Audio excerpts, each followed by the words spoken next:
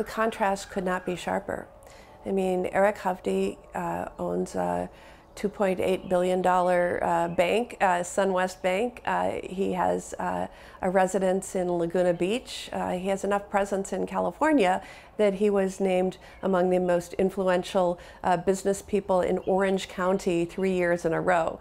We don't have an Orange County, Wisconsin, right? It's, and so, you know, on the issues, you know, he's run a big hedge fund, a big bank. I'm fighting for the people.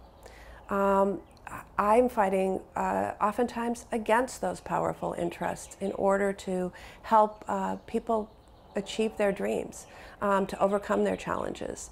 And you know, whether it's his stance against reproductive freedom, against, he said in his last race that he was 100% opposed to abortion rights. He wants to repeal the Affordable Care Act in its entirety.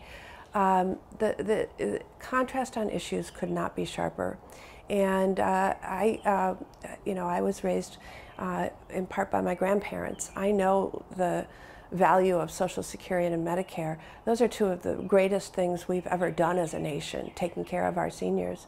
My opponent doesn't think people in nursing homes should be able to vote, and he wants to cut Social Security and Medicare as part of his plan.